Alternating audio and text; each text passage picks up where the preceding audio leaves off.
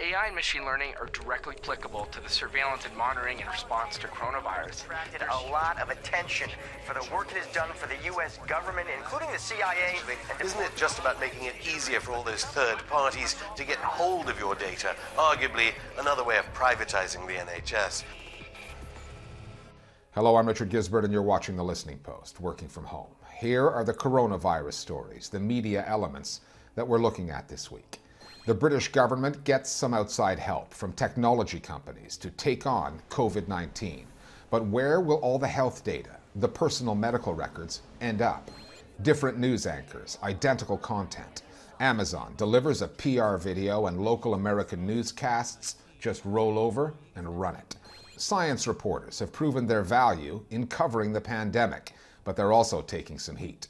And with so much of the world stuck on pause, we'll fast forward to the day. And so when we found the cure and were allowed to go outside.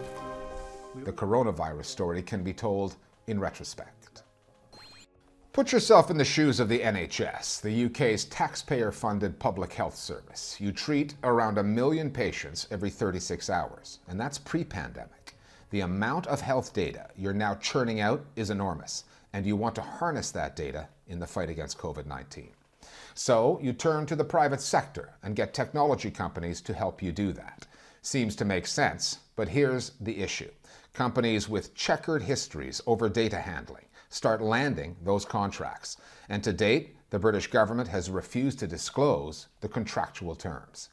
Information does not get any more personal than your health data. And in the midst of this pandemic, the British public has been left in the dark on where that data is going and what these companies and the government might be able to do with it down the road. Our starting point this week is London.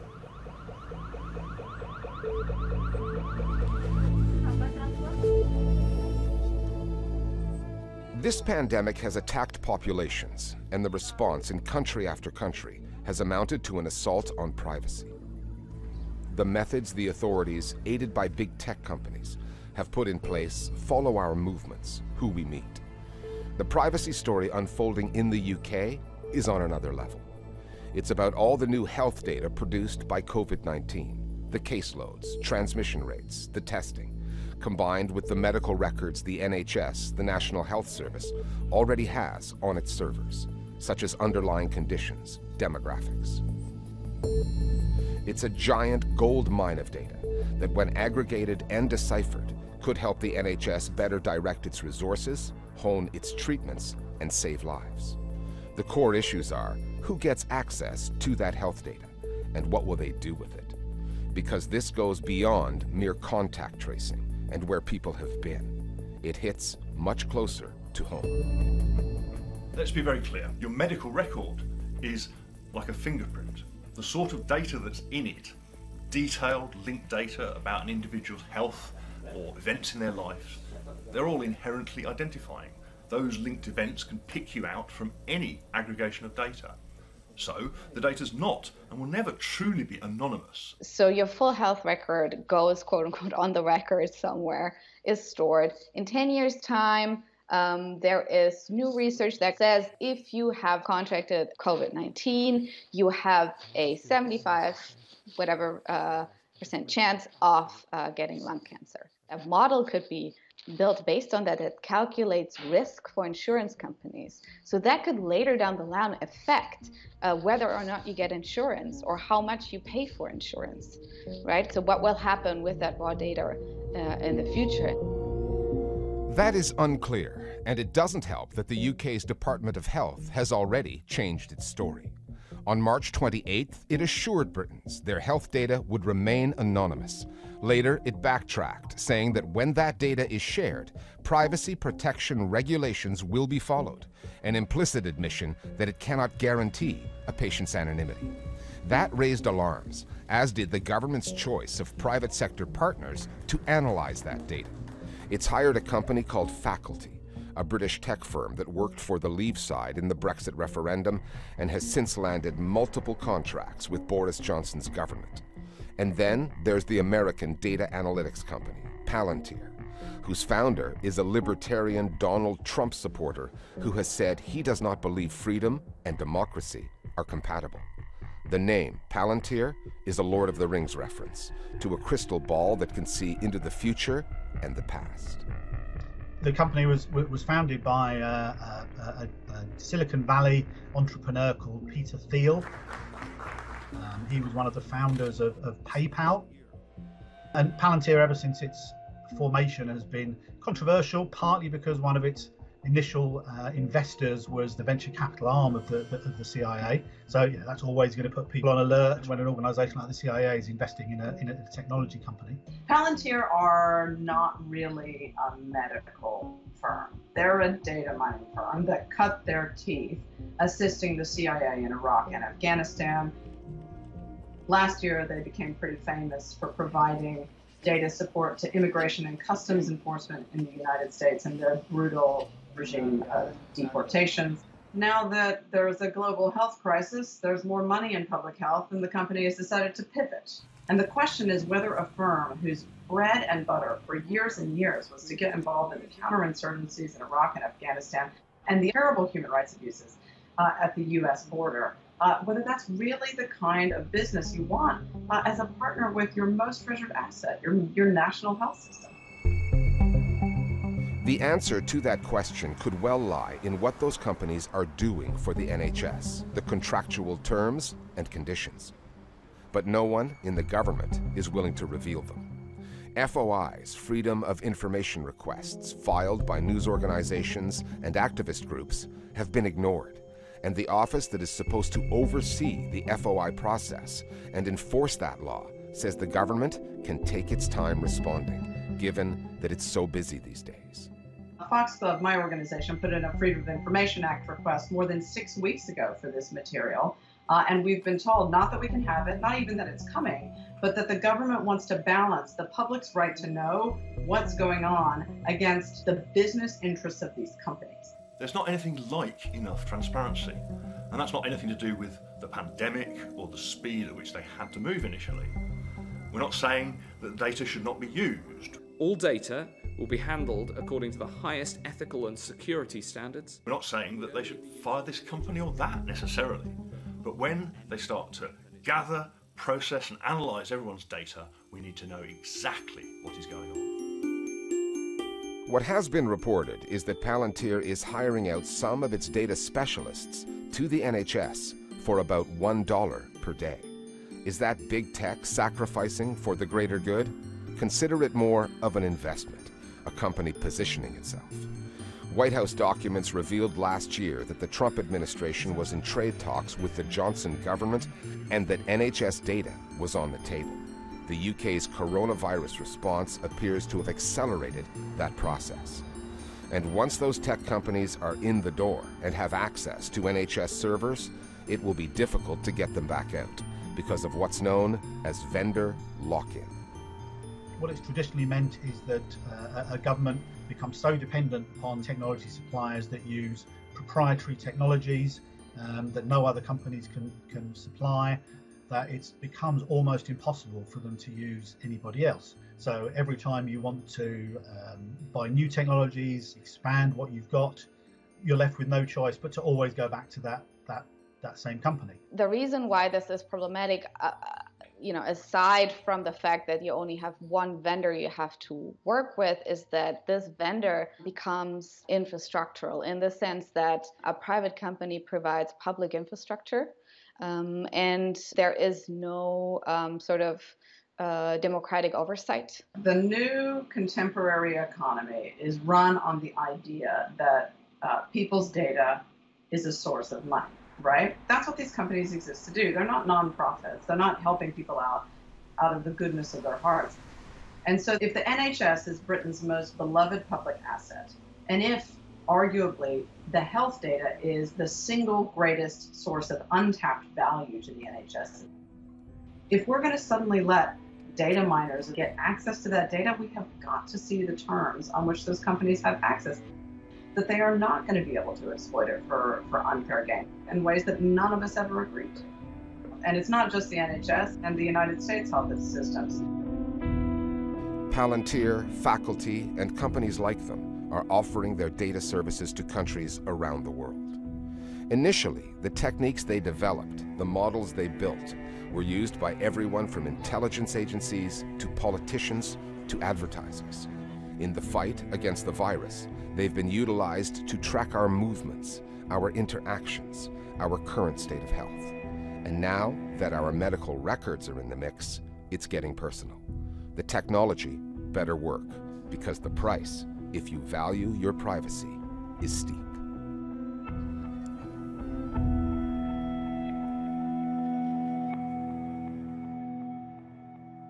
We're discussing other media stories, coronavirus related, with one of our producers now, Johanna Hoos.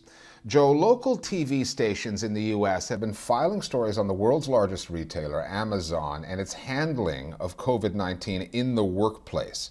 Those pieces have been spookily similar. What is the backstory here? Well, they had a little help, Richards.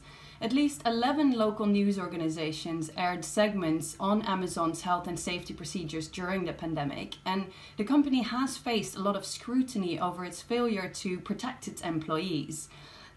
So this is a legitimate news story, but the scripts and the talking points were pretty identical.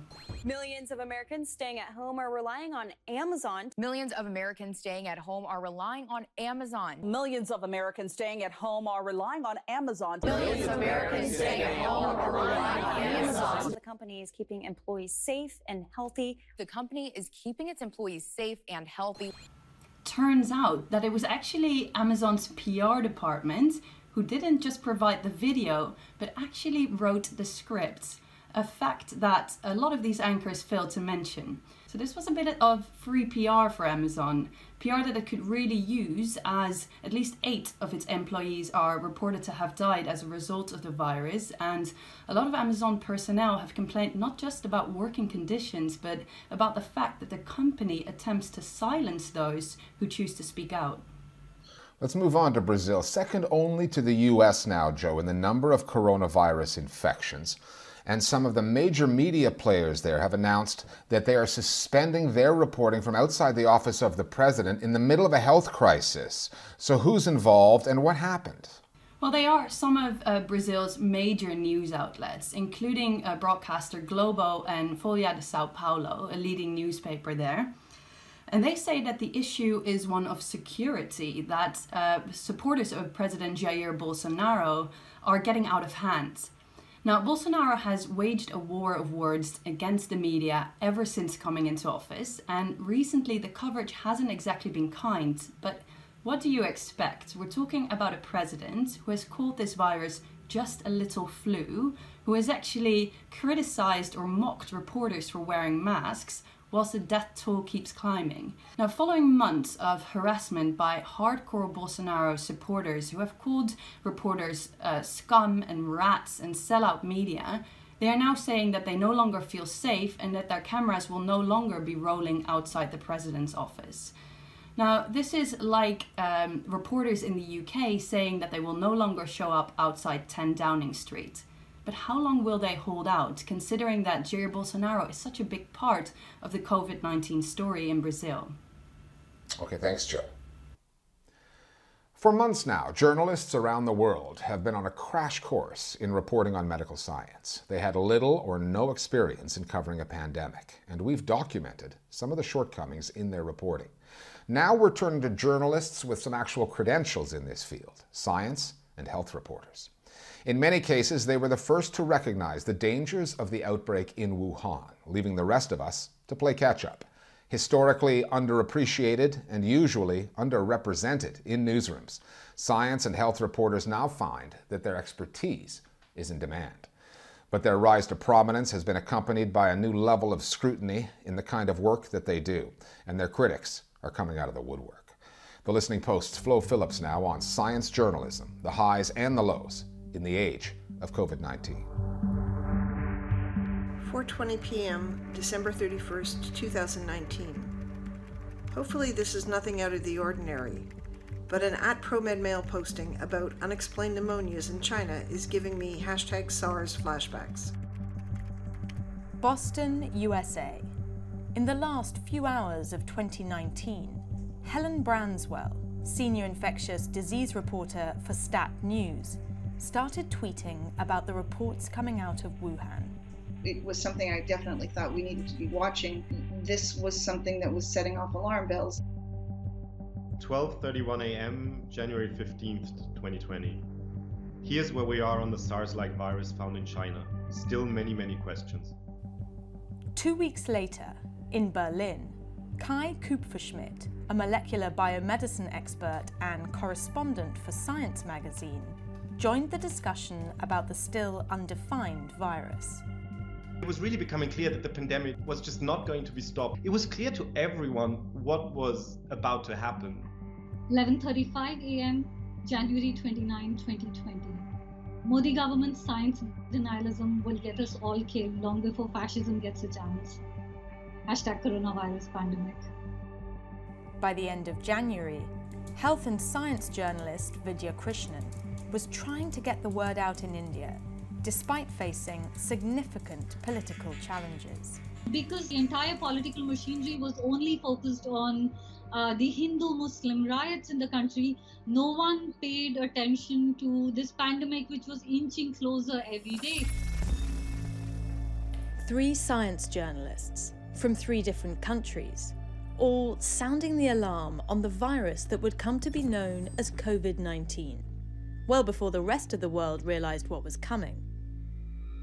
Their readership and online followings have skyrocketed as they've taught you terms like flattening the curve. They've schooled you on the importance of lockdowns and mass testing. They've documented the failings of governments to act when the data was there for all to see. And they know how to deal with scientists. In early February, Helen Branswell challenged Dr. Anthony Fauci, who many consider to be the voice of reason on the Trump administration's coronavirus task force. At present, given everything that's going on, the risk is really relatively low. Explain to me why the risk is low, somebody, because to me, when I look at this virus spreading, it's spreading very efficiently. Sure.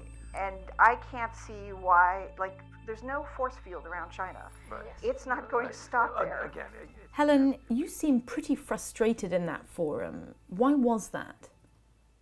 You know, I had been hearing for several weeks authorities in the US and other countries outside of China saying that they thought that the risk outside of China was low. And it made zero sense to me because the virus was spreading really effectively from person to person in China. So when Dr. Fauci said that he thought the risk was quite low for the United States at that point, I pushed back because it made no sense. He did say, you know, could this become a pandemic? Absolutely. But it felt like they didn't want to alarm people. At that point, it wasn't coming. It was already, you know, spreading in the United States. It just hadn't been recognized. Kai, your work has also proven to be prescient. An article you wrote back in 2013 included a quote about a bat in China carrying a potential pandemic. This was Peter Daszak, a researcher that I talked to. That quote comes from him. So I was just doing my job as a reporter, reporting his views. So, you know, if anything, he predicted it. Again and again in the last 10 years or so, when I was doing my reporting, this sentence came up from scientists where they were telling me, you know, it's not a question of if there will be a big pandemic. The question is when. Scientists like Peter Daszak are crucial for reporters like Kupferschmidt. Because, like most areas of reporting, science journalism starts with the sources. And there are 2 sources that many science journalists have in common. The first is called ProMed. It's the place where both Branswell and Kupferschmidt first heard about an outbreak in Wuhan. It's an online portal where infectious disease experts share and discuss information on unusual health events. It's not designed for journalists, but has become invaluable for many health reporters who have the background to understand the significance of what's on there. The second source these journalists have in common is what they call preprint servers. They're a kind of testing ground for academics, a place where they share their research online before it gets peer-reviewed and published. In normal times, a lot of scientists hold that research back, play it safe until they're sure of their work. But COVID-19 has changed things. Scientists are flooding the servers with information they hope will help curb the virus, maybe even cure it. And some of that material is making it into the headlines. When that happens, and potentially invaluable but often unverified information reaches the public, it can easily end up being misconstrued by both the press and politicians. And then I said, supposing you brought the light inside the body, which you can do, either through the skin or in some other way. And I think you said you're going to test that too. Sounds interesting.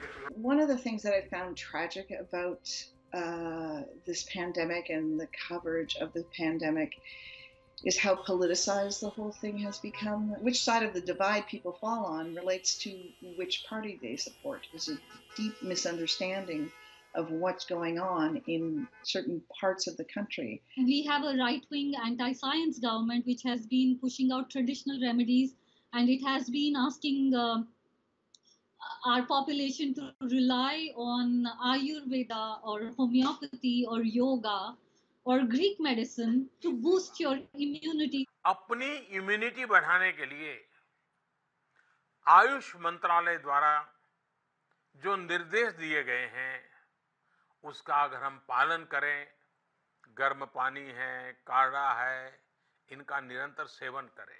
They want the reporting to be in line with the politics so that it doesn't make India look bad. The minute the story goes online, we have government handles and politicians attacking individual reporters and questioning our integrity and dismissing the story without actually pointing out what's wrong factually that's been put out. One of the reasons the politics tends to trump the science is because that's the way the politicians want it, reflected in the officials they make available at their briefings, where scientific experts are usually outnumbered by politicos. Reflected also in the press corps covering them, a shortage of reporters trained in the science of the story. I'm not sure that science journalists need to take the lead, but I certainly think they should be, at the table. And I think that is something that also bothers me when I see the press conferences. There are a lot of important questions that science journalists know to ask, that political journalists don't know to ask. Do you have a message for people in Georgia who are soon going to have a choice about going to the hair salon or the nail salon or getting that tattoo? Retail businesses need a bit of time, shops need a bit of time to prepare to open. Are they opening on June the 1st? Mich würde interessieren, für welchen Zeithorizont diese Planungen gelten. Hat das Auswirkungen auf politische Gipfel bei der EU-Ratspräsidentschaft oder aber in Bayern auf die Wiesen? It just seems like these press conferences would really profit if there were also science journalists there. We are reporting with our hands tied behind our back. We don't have access to information, and our scientists are not free to express their opinions. We have a daily media briefing, which at this point does not have a single scientist briefing us and does not have a single science journalist in the audience. We have bureaucrats, and bureaucrats don't know what they're talking about, and the political journalists don't know. They are asking the wrong questions. Another way to put it, rather than dispatching medical specialists to diagnose the biggest story of our time, to surgically dissect political narratives on COVID-19, most news organisations are sending in the equivalent of family doctors, the general practitioners of journalism. That's hardly the best use of available resources when the story you're covering is a pandemic.